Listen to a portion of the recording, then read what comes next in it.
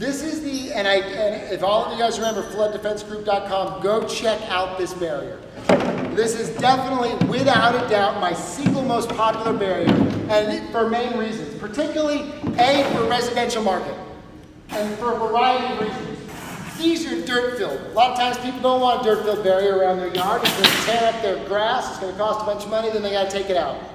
Whereas this, if you have, it's 19.68 inches tall. And the nice thing is you can put this right in front of moving water that's already there. So you put that right in front and it instantly redirects it.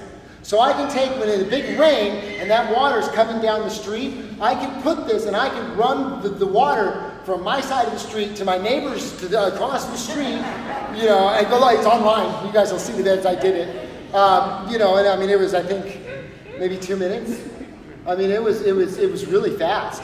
And the neat thing is they work by, you know, they'll work by themselves. I mean, the water alone just sucks them to the ground. And the neat thing is they're stackable and reusable, because I don't have enough room in my garage. You see the next barrier is going to be a big one.